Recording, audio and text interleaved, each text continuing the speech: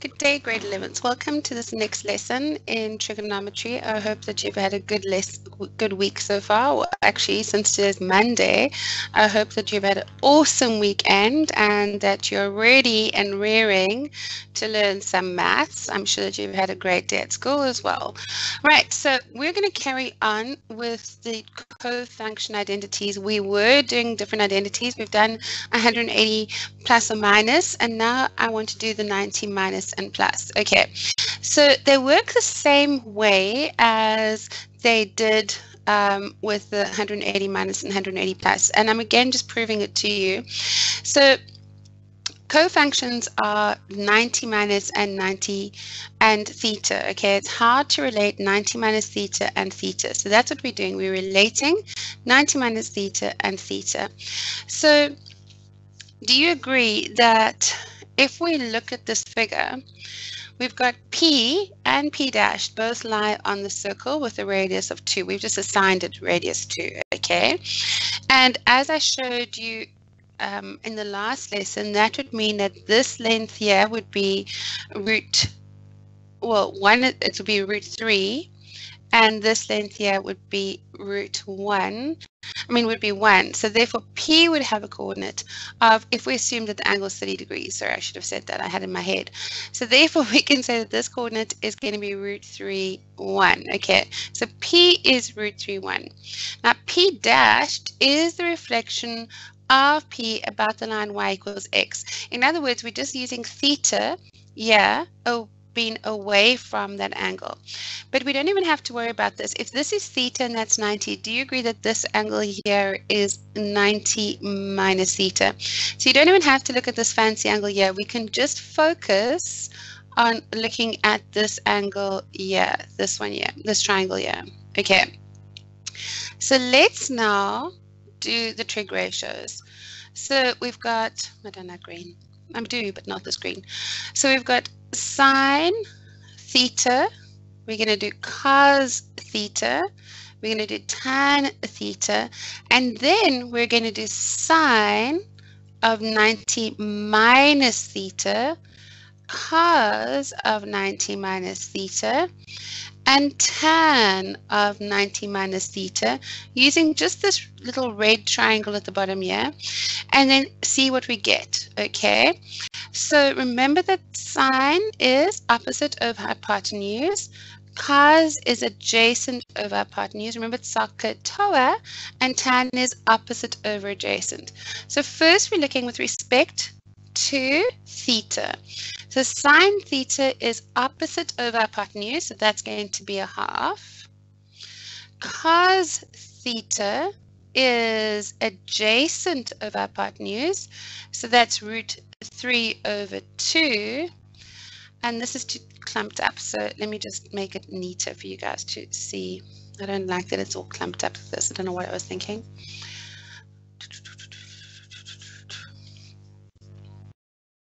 Right, let's try again.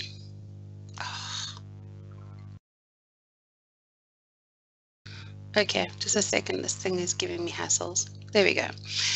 Tan theta is going to be opposite over adjacent, which is 1 over root 3. Okay, now we're going to look at everything with respect to... I can't believe it keeps doing that to me. With respect to, sorry, I'm really struggling with my new mouse pad. With this angle. So this was theta and this was 90 minus theta. And I'm just going to go through it again because I have to. So we're looking just at this triangle here. Okay, we're just looking at the red triangle. And we're saying if this is 30 degrees, then this side would be root 3 and this side would be 1 and this would be 90 minus theta if that's theta, okay? So if we do that, then sine theta, just looking at theta, we're just looking at theta, is opposite over hypotenuse, so it's going to be 1/2. Cos theta is adjacent over hypotenuse, so it's root 3 over 2. Tan theta is opposite over adjacent. So it's 1 over root 3. Okay, now what we're going to do is we're going to do everything with respect to 90 minus theta. So again, I'm just going to remind you that sine is opposite over hypotenuse, cos is adjacent over hypotenuse, and tan is opposite over adjacent. But this time we're working with respect to the red one, okay, the purple one. So what do we have? We've got sine of 90 minus theta is again opposite over hypotenuse. So it's root 3 over 2. Cos of 90 minus theta is adjacent over hypotenuse. That's 1 over 2. And tan of 90 minus theta is equal to opposite over adjacent. That's root 3 over 1, which is just root 3. So what can we see from this? Do you see that we can see that, and let's write this in a different color, that sine theta is equal to cos of 90 minus theta, and sine of 90 minus theta is equal to cos theta. Okay, so sine theta is equal to cos of 90 minus theta, and cos theta is equal to sine of 90 minus theta. Okay, so that's interesting. Now let's look at 90 plus theta, and this time we do actually need to think about the fact that it rotates around. Okay, so again, we're going to presume that this angle is 30 degrees, which means that this angle is 30 degrees. So basically we're repeating our triangle, and your P and P dash both lie on a circle with radius 2, okay, with radius 2. So that 2 is actually in the wrong place. It should be over here. Therefore, this is going to be root 3 and 1, okay, and again, then this whole length here, if this is 30 degrees, is going to be 1, and that is going to be, root 3, and this is going to be 1. So therefore, the x value here is going to be -1, and the y value is root 3. Whereas here, the p value, remember, because that's -1. I'm just sitting about the length, but this actual thing is -1 across. So then this would be root 3, 1. Okay, so again, we're going to do, and do you agree that, just to point this out to you, that we're now looking at the relationship between sine of theta and sine of 90 plus theta.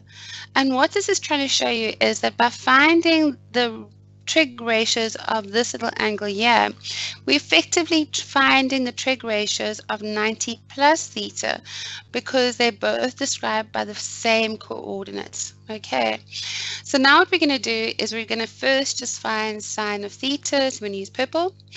So you're going to go sine theta. I know we've already done it, but let's do it again. Is opposite over hypotenuse, which is a half. Cos theta is adjacent over hypotenuse, which is root 3 over 2. Tan theta is going to be opposite over adjacent, which is 1 over root 3. Now let's look at the sine of 90 plus theta.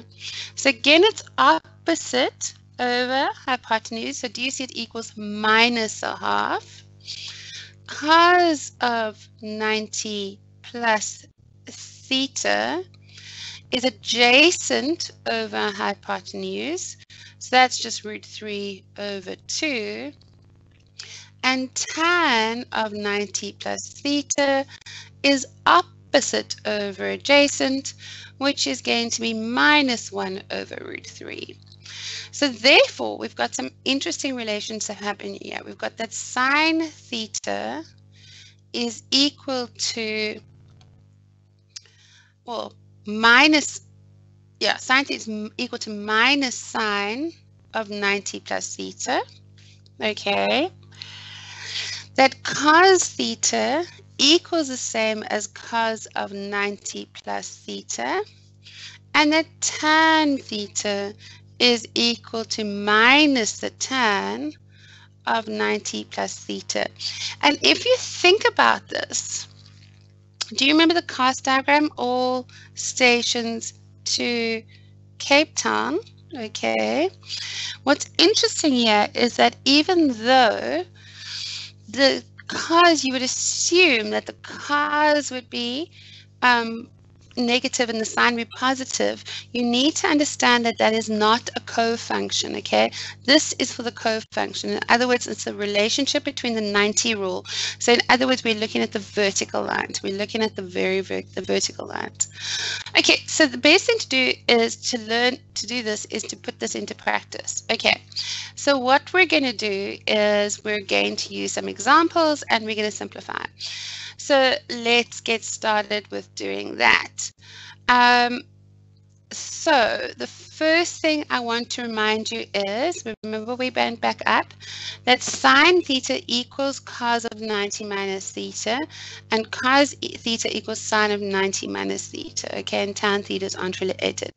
It's only when it becomes the plus thetas that the cos is the same, but sine and tan are opposite in sine, if you know what I mean. So cos of 90 minus theta can be written as sine of theta. Okay, we've already learned that. Sine of minus x. Oh, sorry, this is an x. It's an x. Now, we can look at the cast diagram. For this, we've got all stations to Cape Town. Sine of negative x means we're going down by x, okay, and only cos is positive there. So it's minus cos x, okay, all over. Now, cos squared 180 plus x is going to be in the third quadrant. So normally it would be negative cos x, but it's squared. So it just becomes cos squared x. It remains positive because it's squared. So do you agree that one of these cancels with this? So we now have negative sine x over cos x, which equals negative tan x. There we go. Okay, let's look at another example. It says simplify. Now you'll notice that some of these have 90 minus thetas and some of these have got 90 plus thetas and some of them have got theta minus 360s. What I've done now is I've included a whole bunch of examples that include everything that we've done from the last lesson as well. Okay, so let's go through it. It says, and again, we need our cast diagram. Okay, so I'm sorry about it being skewed. I don't know why. All stations to Cape Town. Okay, so it says simplify this to a single trig ratio. We'll worry about this now. So we're going sine of theta minus 360. We'll talk about that in a minute. Times by sine of 90 minus theta times by tan of negative theta, all over cos of 90 plus theta. Okay, so sine of theta minus 360 is assuming that we've got some angle here, theta, and all we've done is gone all the way around back to it. Okay, so therefore this is just sine theta. Sine of 90 minus theta, remember, becomes cos theta. We've shown it. Tan of negative theta is in the fourth quadrant, so that becomes multiplied by negative tan theta all over cos of 90 plus theta. Now remember, cos was the only one that was strange because it was actually the same as cos theta. So do you agree these cancel? Okay, so what are we left with? Left with sine theta multiplied by negative sine theta over cos theta. Okay, so it says a single trig ratio. Sine theta minus 360, sine of 90 minus theta, tan theta, cos 90 plus theta.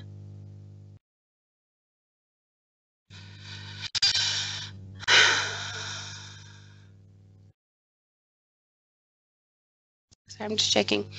So that becomes cos theta. Yeah, that's right. Sine of 90 minus theta is cos theta.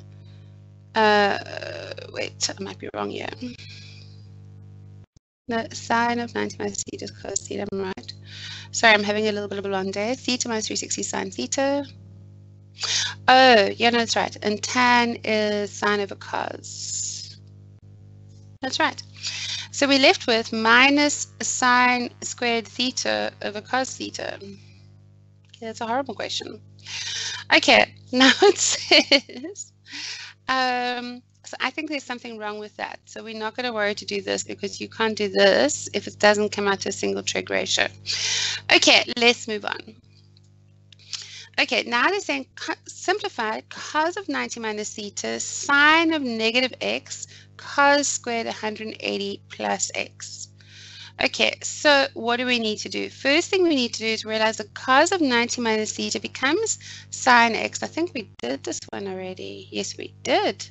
Okay, problem solved. Okay, let's do this one. 1 minus cos squared a over 4 cos 90 plus a. So simplify the expression to a single trig ratio term. Okay, so let's do this. We have got, do you remember that sine squared a plus cos squared a equals 1? Therefore, we can say that sine squared a equals 1 minus cos squared a. Okay, that's quite interesting. So I can say that 1 minus cos squared a is the same as sine squared a over 4 cos of 90 plus a becomes what? Let's go back up and check. Cos of 90 plus a just becomes cos of a. So if we go down here, this becomes cos a. So now we can rewrite this to be a quarter sine squared a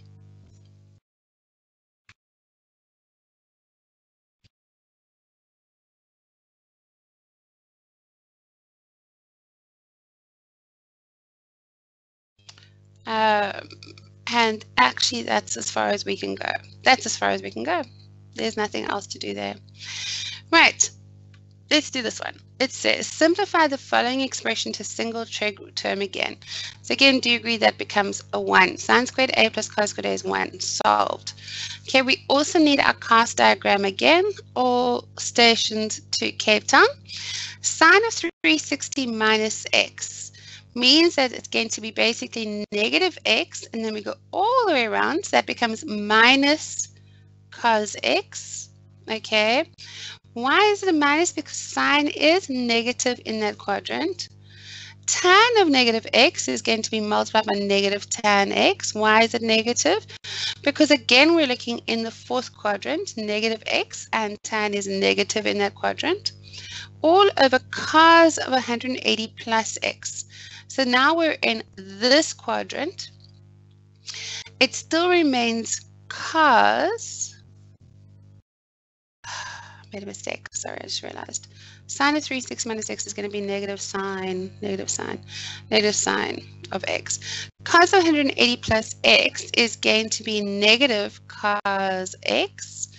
So there we go. So what do we have here? So do you minus and a minus cancels and you're left with a minus. So we got minus sine x over 1 multiplied by sine x over cos x, all divided by cos x, which is the same as saying sine squared x over cos x times by 1 over cos x, which is sine squared x, this little minus, over cos squared x minus, which equals negative tan squared x. There you go.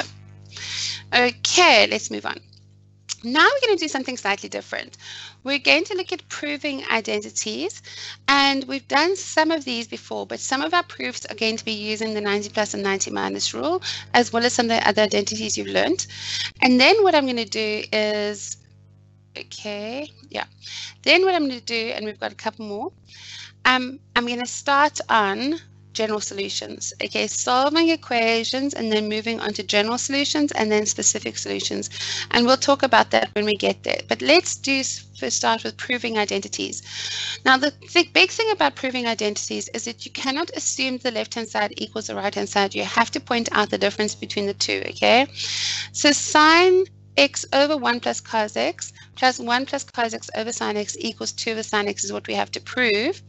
You always start with the side that is got more to break down. And do you agree that the left-hand side has definitely got more to break down than the right-hand side? So let's start with the left-hand side. So the left-hand side is sine x over 1 plus cos x plus 1 plus cos x all over sine x. Okay, I don't know why I'm writing so skewed. Sorry about that. Okay, so do you agree that we can take a common denominator, it's better, of sine x 1 plus cos x? Okay. And what are we left with? 1 plus cos x goes into this, leaves you with sine x. That becomes sine squared x. Plus sine x goes into this, and you're left with 1 plus cos x all squared. So do you agree that I can then multiply this out? So it becomes sine squared x plus, if I multiply this out, it becomes 1 plus 2 cos x plus cos squared x all over, and this is still, let's still write this as sine x 1 plus cos x. So do you agree that sine squared x plus cos squared x becomes a 1 plus 1? Okay, so what do I now have? I have 1 plus 1 is 2. So I got 2 plus 2 cos x all over sine x 1 plus cos x. Okay, so now we can take our common factor of 2 at the top, and we're left with 1 plus cos x, and at the bottom we've got sine x 1 plus cos x, and we can cancel these and it equals the right hand side. Yay! So there you go. Okay, so grade 11s, I have to stress to you that whenever you're doing these questions, you need to realize that it's the teacher, unless they've been teaching for a billion years and all they do are trick questions, when they start with a question like this, they don't know exactly what steps they're going to do to get there. All that they know is that they have to do something to get here, and they need to follow the maths rules. So the first thing we have to do is to try and get this into one fraction. So what do? We use a common denominator. So we use a common denominator, then we multiply out the numerator, we factorize. We really do. We add up, we take out anything that needs to be added, we take out our common factors, and then we cancel. Okay, so everything I've done here is really basic maths. Obviously, I use the fact that sine squared x plus cos squared x equals 1, which is knowledge based for grade 10 and grade 11, but the rest of it was basic grade 8 and 9 maths with fractions. Okay, let's look at this one. This one is slightly different. This time you got 2 over cos x. So again, I'm going to start on the left-hand side. And you guys, if you're watching this live, I really suggest you scream ahead now and do this question with me and ahead of me, because this is almost identical to the previous question. So we're going to have cos x over 1 plus sine x plus 1 plus sine x all over cos x. So do you agree we need a common denominator because we want to add these? We want one fraction, right? So we do common denominator of cos x 1 plus sine x, and it doesn't matter which order you do these in. I just tend to put the single thing first. That's just the way I do it. So 1 plus sine x goes into this common denominator, leaves a cos x. Cos x times cos x is cos squared x, plus this all goes into the denominator and leaves you with 1 plus sine x. So this gives 1 plus sine x multiplied with 1 plus sine x is 1 plus sine x squared. Right, now what do? I'm going to multiply out the brackets. So I've got cos squared x plus, let's multiply this out, it becomes 1 plus 2 sine x plus sine squared x all over cos x 1 plus sine x. So let's say we didn't immediately make the leap, okay? Do you see that I can look at this and I go, well, I need to somehow get this to be 1 plus sine x. Yeah, we've got cos squared x, and yeah, we've got sine squared x. So cos squared x plus sine squared x equals 1. So I have a 1 plus 1 plus 2 sine x all over cos x 1 plus sine x. Okay, so now I can add that and it becomes 2 plus 2 sine x all over cos x 1 plus sine x. So then we can take our common factor of 2 and we're left with 1 plus sine x all over cos x 1 plus sine x, and we just cancel, and there you go, equals the right hand side. So that wasn't so bad, hey? Now I specifically included a second question that's almost identical to the first one, so that if you are watching this, the idea would be that you would pause the video, I mean as in not the recording, I mean not the live, but the recording, pause the video and try this question by yourself first. Oh, excuse me, I've been trying not to cough. Okay, this one, it says simplify without using a calculator. Now grade 11s, I know students, okay, you guys are going to all go, how will they know if I haven't used a calculator? Really? I want you to try and type cos of x into the calculator and see if it works.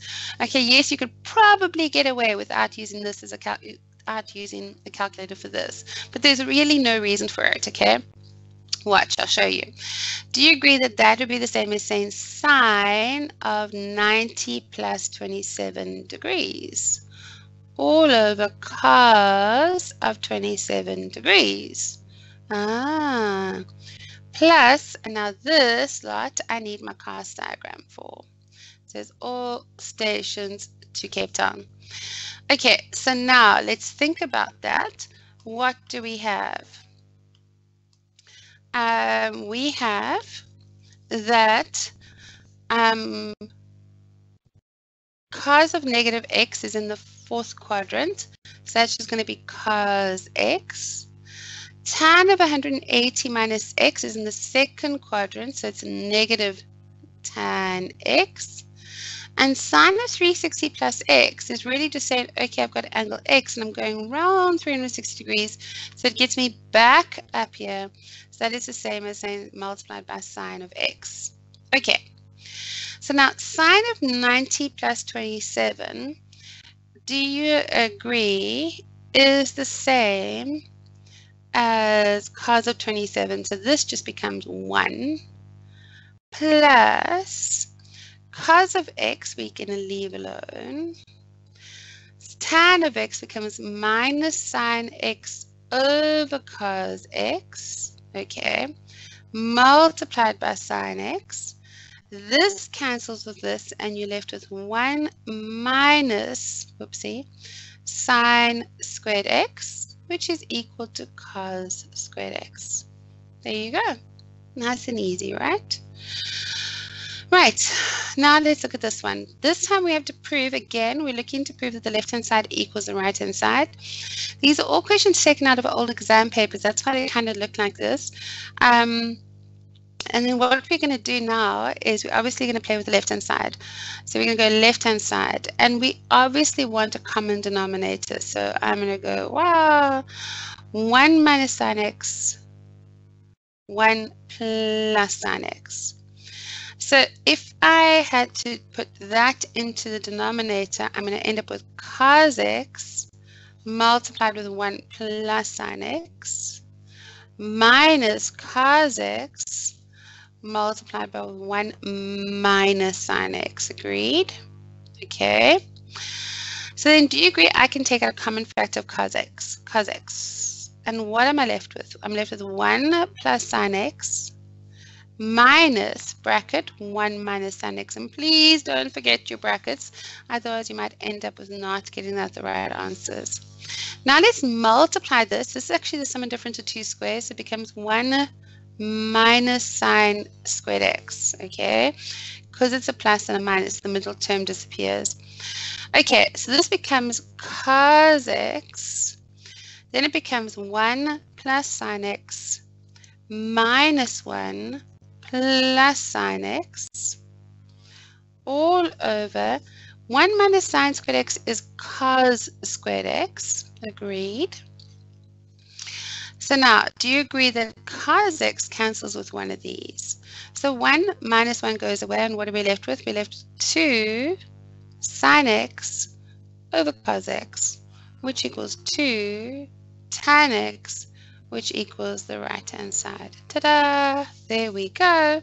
Easy peasy. Not too bad, hey?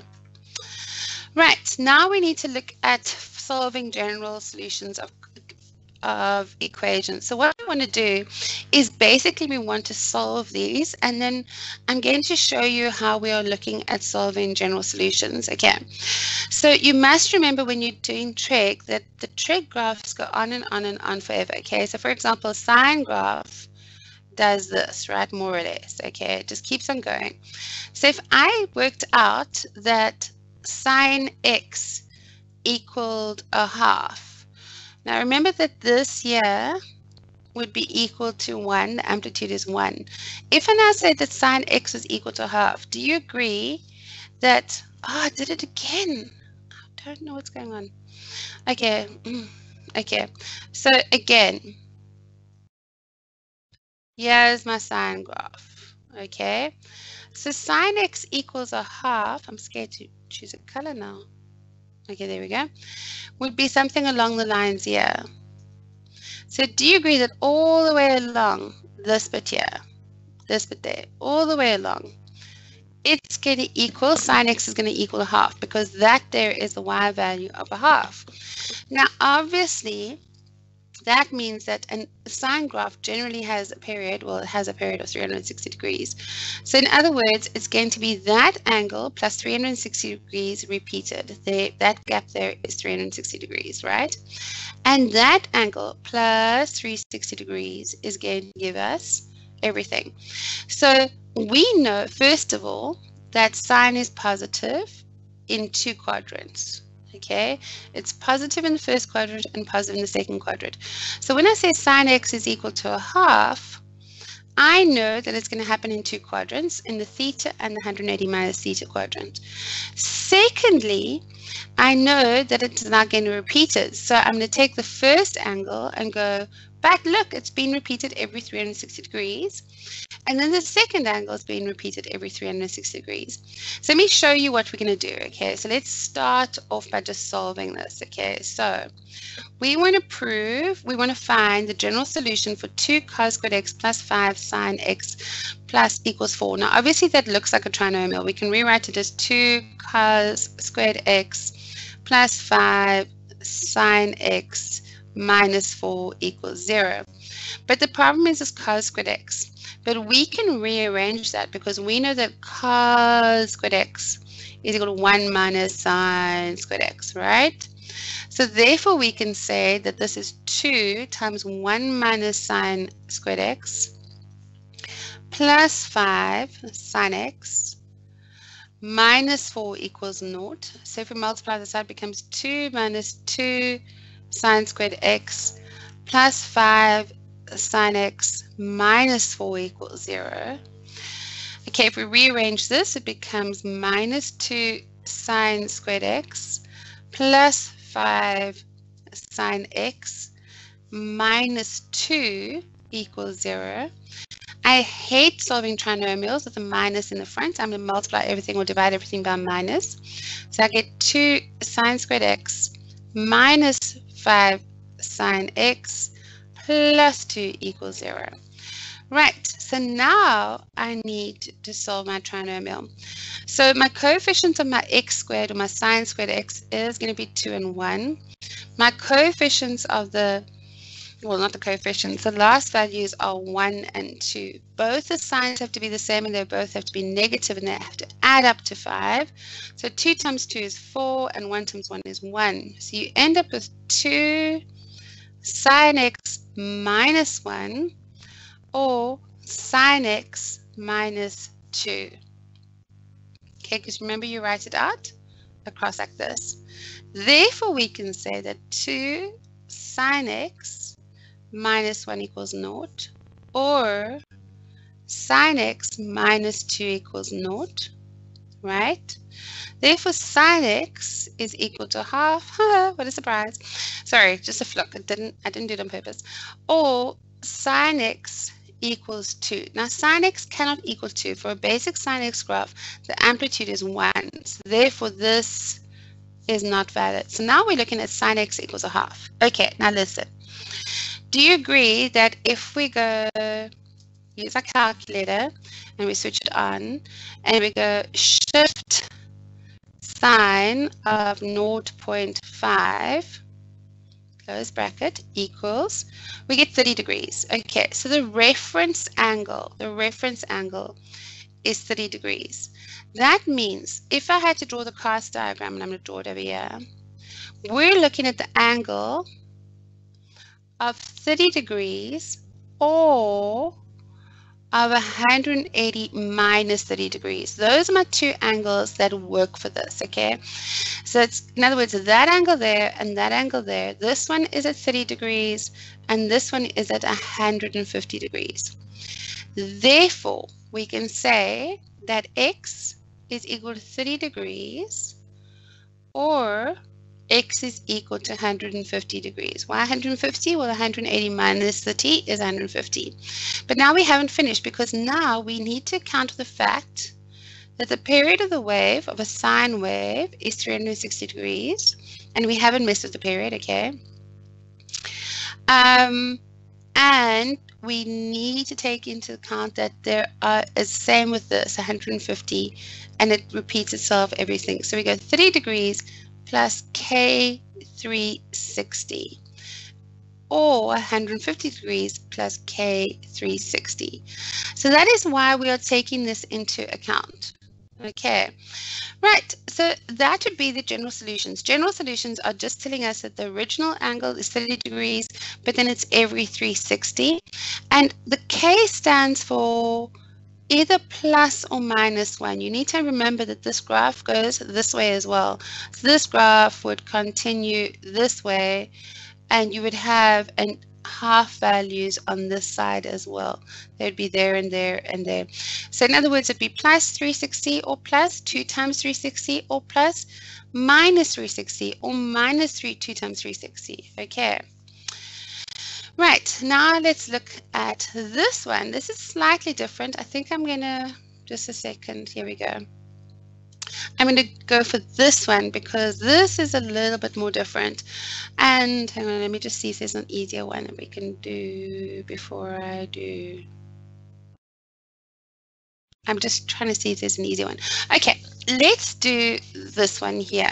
Okay, this is pretty easy. We're again going to trinomial. Okay, so if we had to solve it, they already got in the trinomial form. We've got 2 and 1, 1 and 1. We want minus 2 plus 1. So we end up with 2 cos x, okay, plus 1, and then cos x minus 1 equals 0, okay? Therefore, you've got cos x is equal to minus a half, or cos x is equal to 1. Okay, so we've actually got quite a few solutions going on here. Cos x equals 1. Do you agree that cos, that would mean that the cos is positive? So it's all stations to Cape Town. So we're looking at the first quadrant and the fourth quadrant. So if we look here, we know that the reference angle is going to be what? So if we go, you guys should know this, but let me just show you. It's shift cos of 1 should give you 0 because the cos graph starts up here, right? Remember that?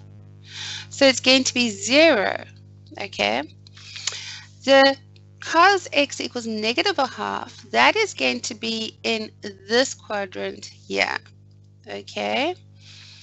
So obviously this is going to be 0 or 360 degrees, okay?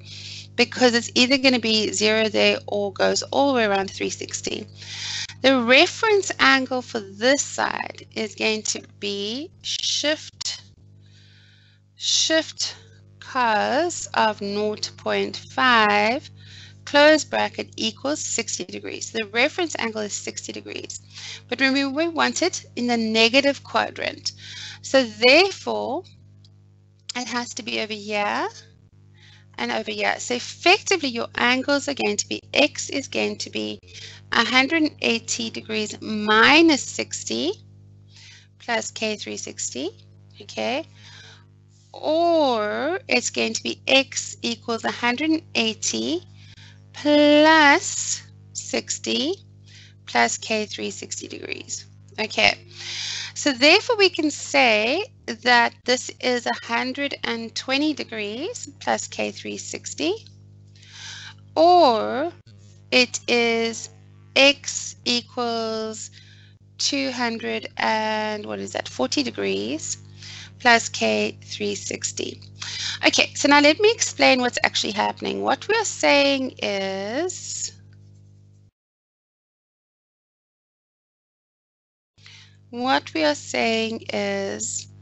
that your cos graph is going along like this. Okay. Oh, it's a horrible cos graph. Let me just start again with the cos graph. Oh, I've run out of time. Okay, grade 11. So you know what I'm going to do? I'm going to carry on with this on Wednesday, and I'm going to start with drawing the cos graph so I can show you exactly what we're doing. Have a great day.